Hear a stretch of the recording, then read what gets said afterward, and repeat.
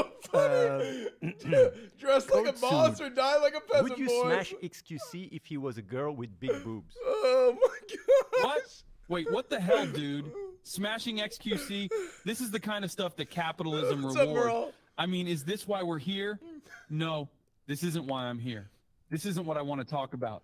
Look, I'm going to be completely real here. Big boobs? No, I'm not smashing xQc. We're not about that. We're about breaking down lies and exposing hypocrisy. That's why I'm here. So let's not deal with it from a form of leniency.